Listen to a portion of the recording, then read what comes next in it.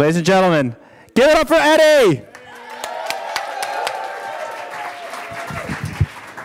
Yeah, thanks. All right, so it was about 1982, and I'd just taken a job at my neighborhood community center. It was a neighborhood here on the near west side, across the freeway just north of Old Tiger Stadium on Cochran and Temple.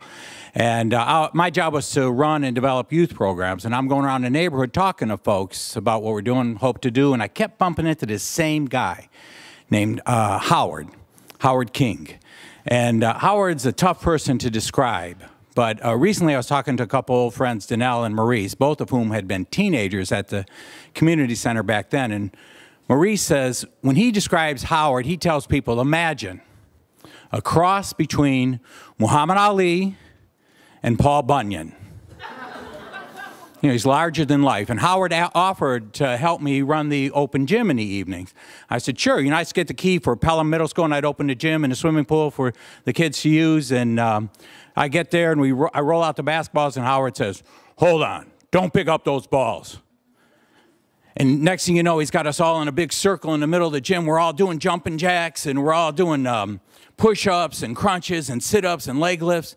Then he's got us doing suicides. You know, and Howard's leading all of us with his jerry curl flying in the air. And some of the teenagers hated it, but most of them grew to love it and love Howard. And soon afterwards, the center got a little grant to add an extra position for the youth center. It was for a youth advocate, someone to work out in the community with teenagers who, you know, might be struggling. And I thought, Howard. So I asked him, he said, sure, and he filled out the application. I took it into the center to Sister Helen. She was the one who had started the community center and was its director, and I give it to her, and she looks at it and says, we can't hire him. I said, but Howard would be great, why not? She said, because he's a convict. You see, not that long before, Howard had just been released from Jackson State Penitentiary after serving over a dozen years. He'd been released on parole.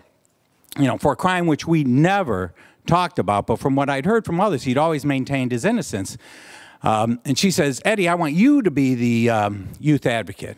I said, well, I'm not applying for the youth advocate. I don't want to be the youth advocate. She says, well, I was going to slide so-and-so over into your position. I said, well, I guess I'm out of a job then. And she took a couple days, and she decided to hire Howard and kept me. It was probably the best hiring decision she ever made, hiring him. And over the next few years, we had a blast running all these programs and coaching together. And, you know, then I left. I went to college. I ended up becoming a teacher. But Howard stayed working with the kids for the next 20, 30, 35 years.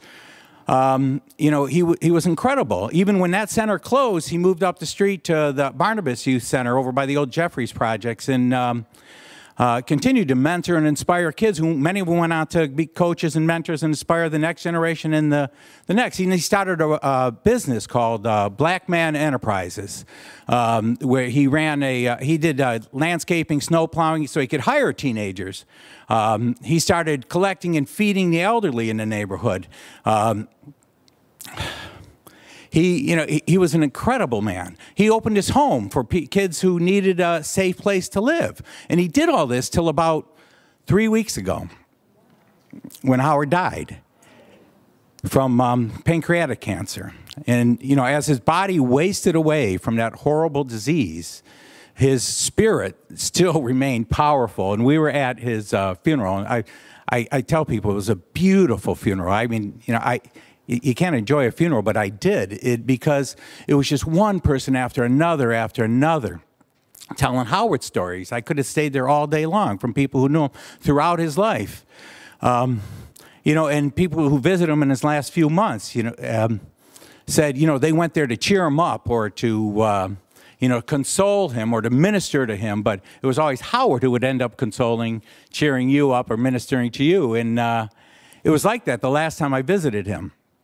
He was barely conscious. His eyes were closed mostly, and every now and then he'd open his eyes and say something. And one of the last things he said to me, his eyes were closed, he opens up and he says, "Steady Eddie, ain't no black Santa Claus."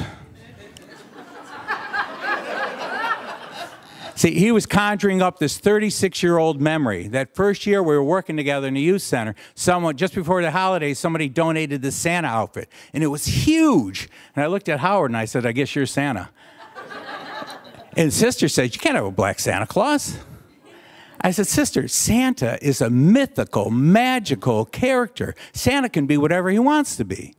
And Howard was great. The kids loved him. You know, all the little ones, you know, white and black, they loved Howard. You know, I'm thinking the last 3 weeks over at all these Howard stories, I'm just so grateful for having known him. But I'm still a little angry. You know, I'm angry for those 12 years that he lost to incarceration. You know, and I know Howard would tell me, Eddie, you can't even be worried about it because ain't nothing you can do about it. And he's right. You know, he's at rest, taking that eternal nap. But I think about the millions of people we keep locked up in this mass incarceration nation, and I wonder, you know, how much talent, how much genius, how many, you know, Paul Bunyans and Muhammad Ali's or Santa Clauses or Howard Kings we're keeping locked behind bars.